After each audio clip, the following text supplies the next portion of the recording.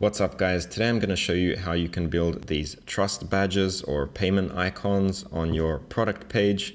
There's also a version you can add on your cart page or anywhere really where you have the custom liquid block available in your theme or the custom liquid section. So you do need to be on Shopify 2.0 and you have to have this custom liquid block available where you can write code. So yes, we are going to be writing some code for this tutorial, but you don't need to have any experience. This is not a video for developers. This is just for regular people, for business owners, and it's very basic HTML and CSS. And so it's kind of a two-in-one video. You'll learn a bit of HTML and CSS and you will get these trust badges on your store. If you have no interest in learning to code or you don't have time to watch the entire video, then you can get the code and notes for this tutorial from my Gumroad for $10. What you'll get is a PDF with the code, some very quick instructions for it, and then quite a detailed list of modifications that you can make to tweak it to your needs. In fact, even if you follow the tutorial video, then you still might want this file just as a quick summary. However, you don't have to buy it. If you have time but not money, then just follow the video, learn, and you'll have everything completely for free. To write this code, we're not going to be using this because this is very small and it's just going to be confusing. We're going to be using a kind of a code playground or an online editor called codepen.io. So simply go to codepen.io. You don't need to make an account, just click the start coding button and you'll see this kind of screen where we can add HTML, CSS and JavaScript. We don't need JavaScript at all, so you can click here and minimize the JavaScript editor. And then I prefer to change the layout so that the code is on the side like this. And now I can move this around. The actual, the front end view is going to be here on the right. And I can move this around and make it look like it's on mobile or it's on desktop, right? So once we write the code in here, we're just going to be copy and pasting it into the custom liquid block here. That's just going to be a lot easier than writing it in here because here we have code highlighting and auto completion and things like that. It's a proper code editor. It's going to be a lot easier for you to use. Okay, so let's get started with the tutorial. I hope you've already got CodePen set up and looking like mine. Let's have a look at the structure that we're creating in the first place, because it's a lot easier to understand on the finished code here in the Chrome Inspector. If you've never seen this, by the way, you can just do this by right-clicking and clicking inspect on any website and you can have a look at the code. So here is our code, and as you can see, it's basically one container for all these trust badges called EC trust badges, and then there are 3 badges inside. We have this badge container, and the badge container just contains an image and a paragraph. It's a very simple HTML structure. So we're going to build that now, and I'm going to explain about these class names as well. So starting from scratch in CodePen, we're going to create a div, okay? And a div is closed like this. If you're completely new to HTML, a div is basically just a generic container. It doesn't really mean anything, unlike paragraph, for example, or image. For example, a div is just a container, like a box or something. A div can have a class, and a class is what you use to target it with CSS, to apply styles to it. Okay, so let's for now call this badges, and we're going to have another div inside, and this div is going to be an individual badge. Okay, and we're going to have some stuff in here. So this paragraph, I'm going to put this in here, and we're also going to have an image tag. Okay, by the way, make sure you line this up neatly so we can see, what's inside of what's on which level, and you can do this using backspace and tab. So this is basically our structure, and all we need to do to create another one is, for example, do this. And I'm using Shift Tab to fix that up sometimes if it's too far to the right. So that's our basic structure. And then with CSS, we can style that. Okay, so this is how it works. If it's your first time seeing CSS, we use the dot to mean it's a class, and then we put badges, and then these curly braces, and inside here we can add the rules that we want. So for example, background red, that would make it have a red background, as you can see.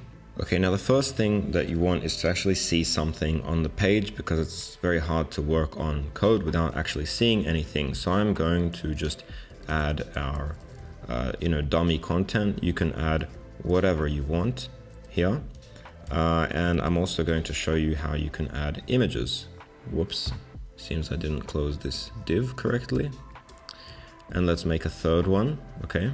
So now we have 3 badges, and as you can see, they're in a vertical orientation right now. And we're gonna fix that up when we write our CSS. But for now, let's just write the HTML. The next thing that we want is our images. So inside image here, we have a source. That's what it looks like, src equals, and then quotation marks. And inside the quotation marks, you can put a URL. So basically, to use an image in HTML, you first need to upload it somewhere to the internet. And luckily, we can use the Shopify files to upload our image. So for whatever icons that you're using, go to content and then files and simply upload your images. And as you can see, I've got my icons here. And by clicking here, we can copy the link, and we can go back into our code and put that link into the image source, like so, and our image will show up. It's going to be too large, but we're going to fix that in CSS as well at a later stage. For now, let's just get all our images in here. And at this stage, our HTML is already almost complete. We can now move on to the CSS, and we'll just make some finishing touches on the HTML much later. Okay, so quick intro to CSS. Classes, they're like names for divs, right? First of all, you can always put a class on a div just so that you, the developer, or other people understand what the purpose of that div is, what it does. And so this is badges, or we could call it, the badges container, for example. But badges is fine for me because it's in plural and I understand that it's a container, and inside badges we have badge, badge, badge. Okay, so we have badges, this is the entire container. We also have badge, and that's how I would style each individual badge.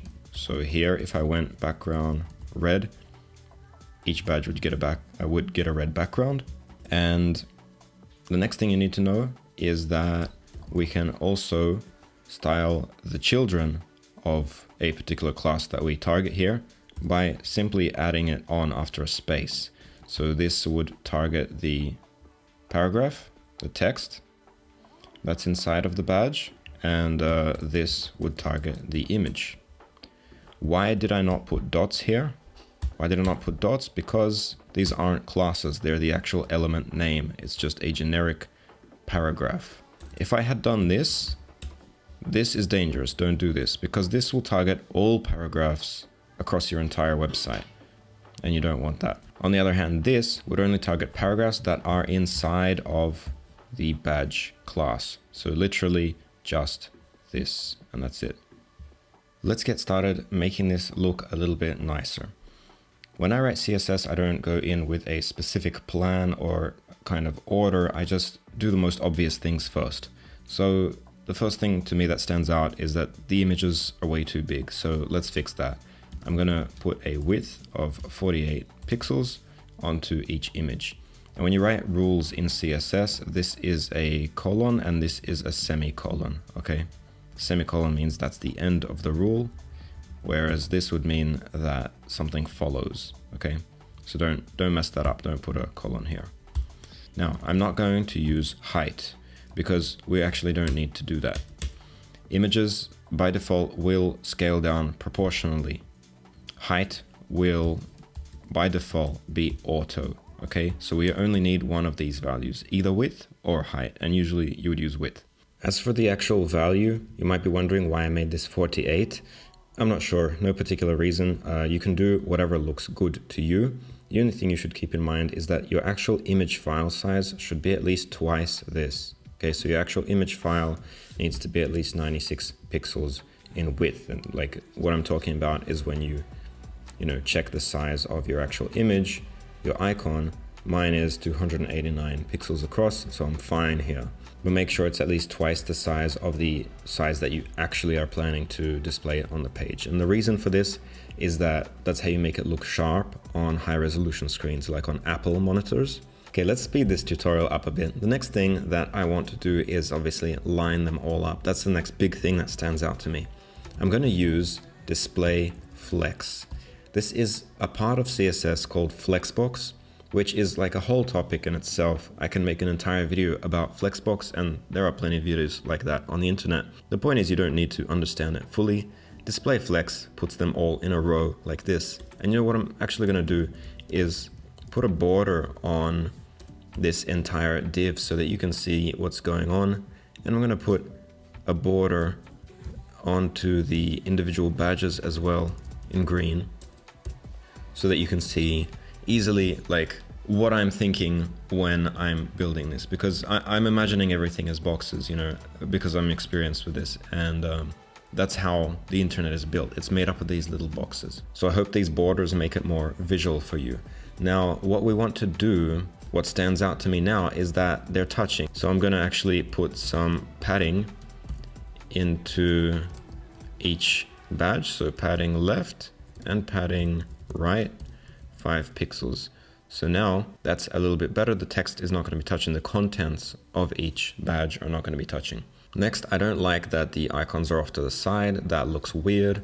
So I'm going to add text align center.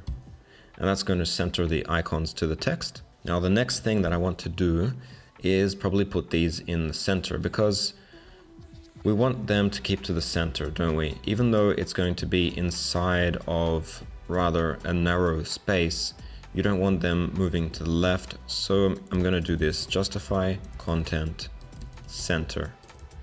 And this is a part of Flexbox.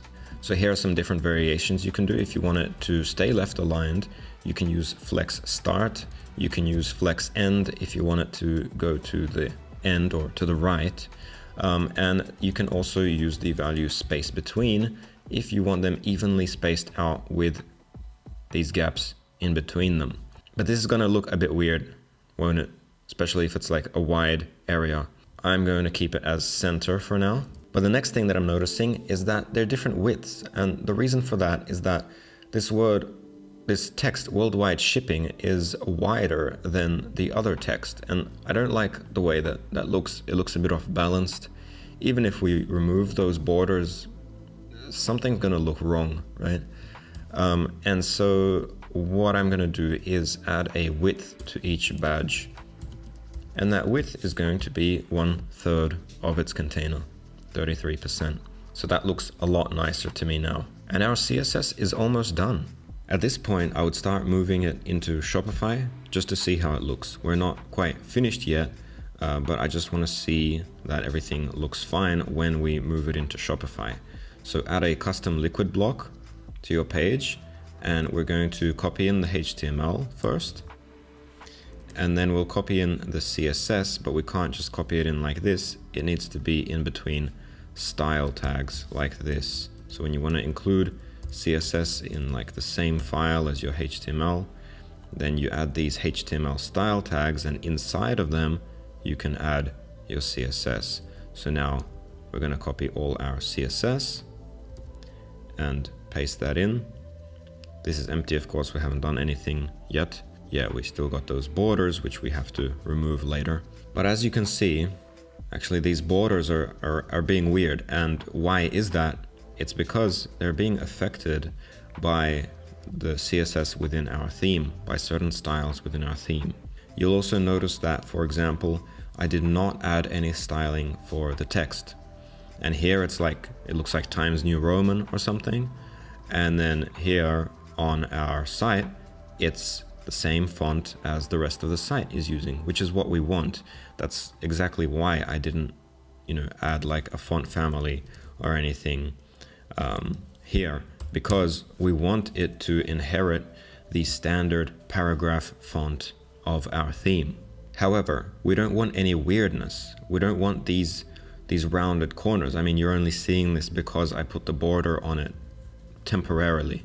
But what's happening here is that our theme already has a class called badge. And it's being used somewhere, but as you can see, it's got all this styling on it. I don't know exactly where it's being used inside Dawn theme, but Dawn already has the badge class. So we cannot use that class name. This is a very important point to remember if you're going to be doing any sort of Shopify coding on top of your theme in future. You must avoid using the same class names as things in your theme if you're building something new. I mean, obviously, if you're styling something that's already in your theme, then you would use that class to target it. But if you're building something new and you don't want it influenced or influencing anything that's existing within your theme, you have to have unique class names. And the easiest way to do that is by simply adding a little prefix onto your classes. So this can be your name, you know, like I sometimes would do this, ed badges, ed badge, like that. In this case, I use EC because it stands for ed codes, you know. If you're working on a certain shop, it could be like the shop name or something like that. It's just a quick and easy way to create a completely unique class. Like you can be quite sure that there's nothing in the theme already existing named EC badge, right? So we're going to change it everywhere in the HTML and also in the CSS, because obviously our layout just broke because we changed the classes. So now that's back to normal. So now let's just copy and paste this back in again and see how that looks. And this is kind of the process of how you write code for Shopify and work on it and gradually improve it a little bit. So now everything should be more or less normal. I'm going to remove these borders for now because it's just distracting me at this stage.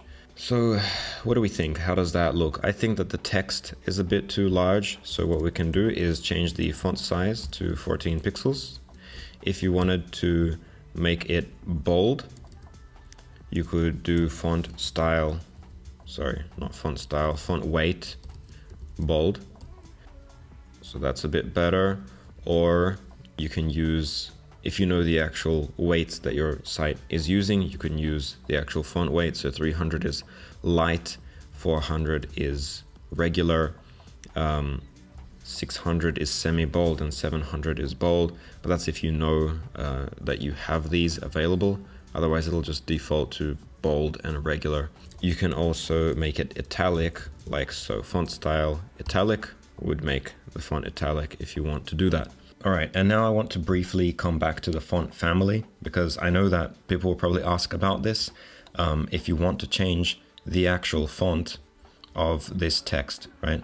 If you don't want it to be this font, but rather it may be the font that you have for headings, then you can change that, but you can't change it to any font that you want. I recommend only changing it to a font that you're already using within your theme. Definitely do not attempt to add an entirely new font just for this tiny little feature, right? Because the performance hit is going to outweigh the actual benefit of having an entirely different font just for this. You basically have a choice between using the heading font that you have set and the body font that you have set. And this is how I would do it. First of all, let's inspect a heading. So I'm going to right click inspect to see what font the heading is. You can also click on this little arrow here in Chrome Inspector and hover, and it'll tell you that the font is Avenir Next. We could type in Avenir Next in the font family, but you might as well do it as the rest of your theme is doing it, and that's using CSS variables.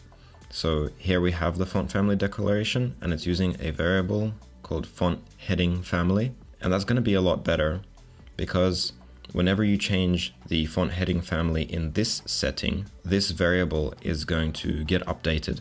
And so if we use that, then we're not hard coding Avenir Next into our font family rule here. We're just saying use whatever we're using for the heading font. And as you can see, the font has been updated. At this stage, we're almost done. There are just a couple more things that I would clean up. But first of all, let's copy like changes that we made here. Let's copy them back into CodePen because this is our project, right? Here, it's like easy to mess something up. It's easy to kind of lose it. I would like to keep everything in CodePen and I save it. I have an account on CodePen. It's free, but I just save my little code snippets here. And I recommend if you make any changes here, move them across into CodePen so that this code is all the correct up-to-date code. So now let's just take a look at the front end again to see what we would like to fix up maybe.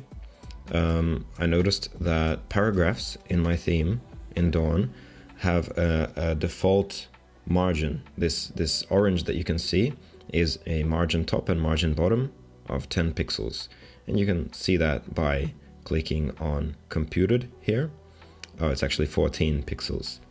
So if you click on computed in the Chrome Inspector, you can see the borders, the paddings, the margins, and the size of the actual element itself. And if you click on styles, and you can actually click here to add a new style. So I can write something like margin 0, and that's going to cancel out those 14 pixel margins. So I think that looks a bit better because I wanted the text to be a bit closer to the icons. So margin 0 would cancel out all margins, but if you wanted to keep, you know, the margin top as 5 pixels or something, then do it like that. Sorry, spell margin correctly. And now you have a small margin at the top, but nothing at the bottom. However, do not do this. Do not do margin 5 pixels. Because this is going to place top and bottom margins, but also left and right margins, which you probably don't want. So either do margin top, margin bottom, or only use this margin shorthand if you want to put 0 on all sides. Okay, I hope that makes sense. The same thing for padding, by the way. Keep in mind that padding 0, for example, affects all 4 sides, whereas if you want to target a specific side, you can do padding top, padding bottom, padding left, padding right. And then finally, in your theme, you might not have any kind of spacing around the block itself. In Dawn here, any block that we add will automatically get a little bit of margin around it. So I'm quite happy with this, but in your theme, you might not have that. So I recommend doing something like margin top, 10 pixels, margin bottom, 10 pixels. Or once again, you can make those paddings if you want them to be inside of the container. Now, side note, but important, what's the difference between margins and paddings? The difference is that padding goes inside of the div and margin is outside of the div. So you can kind of see that when you hover here, but that's going to be easier to demonstrate with a border. Once again, let's put a border 1 pixel solid red or whatever, and you can see it demonstrated here as well. The padding is inside of the div, then we have a border, and then we have the margin outside of the div. Another way you can think of it is that a margin is the space between elements, whereas the padding is the space inside of an element. And again, any changes that I made here in the Chrome Inspector, we don't want to lose this because, by the way, if I refresh the page, I'm going to lose this. So don't refresh while you're doing this. But I'm going to copy this and paste it back into my main project. And I've already done this with these paddings here. And I've added comments for myself and for you guys. So the way to add a comment in CSS is to type a slash and then a star. And then you can write whatever you want as a note to yourself, and then close that comment by typing a star and a slash. And then as you can see here, the color has changed again to mean that I'm outside of the comment. And you can also write comments in HTML, by the way, just to, again, leave notes for yourself. But it's a different syntax. What we do here is a angle bracket and then an exclamation mark and then 2 dashes like this. And then we can write our comment and then 2 dashes and the angle bracket. So to close it, just you don't have the exclamation mark. This is very useful for yourself later, for other developers. You know, this is a must-have skill, leaving comments in your code. And it's easy to comment something out as well if you want to. You don't want to delete something, but you want to see what it would look like without that thing, then you can comment it out by surrounding it with the comment syntax, like so. But usually in editors like this, if you hold Control or Command /, then you can toggle commenting. So that's the way that you do it. Usually, you know, I could write myself a comment here, and then I just highlight it and Command /. At this stage, I think we're finished if all you want is 3 icons exactly like this. However, you probably want 4 or 5 columns, or maybe less, like 2 columns, right? So I'm going to show you how you can do that. Let me just copy this last badge div and create a new one so that we have 4. And as you can see, they immediately fit. And that's because we have display flex. That's the magic of Flexbox. Even though we're setting the width of each badge to be 33%, so we should only fit 3, and the 4th one should like break somehow or stick outside of the container, it's still actually going to work because display flex tries to fit everything. So it tries to stay to 33%, but if it cannot, then everything will fit. However, it's always best to just update that width so that it actually makes sense. You know, 4 icons, 25% each, that adds up to 100%. If you're using this for payment icons rather than trust badges like this, then you probably don't need the text at all, right? So you can go ahead and delete all of those paragraphs. And we also now have this unnecessary CSS, right? So if you don't have something in your HTML, then don't keep the CSS for it because you don't need this random code floating around. Delete that so that everything's nice and clean. You only have code for things that, you know, are actually being used. And I think that here with payment icons, since they're all going to be the same image size, then I think you can actually remove this width completely. And so now they're just going to be the width of the image. And if all your images are the same width, they're all going to be the same width. And they've come closer together, as you can see, because we have that justify content center. If you have a lot of these payment icons, which I'm imagining like you sometimes do have 10 or more icons, you may want them to wrap around to the next line. Like if there's not enough space, you don't want this to happen, do you? You don't want them to kind of just get cut off.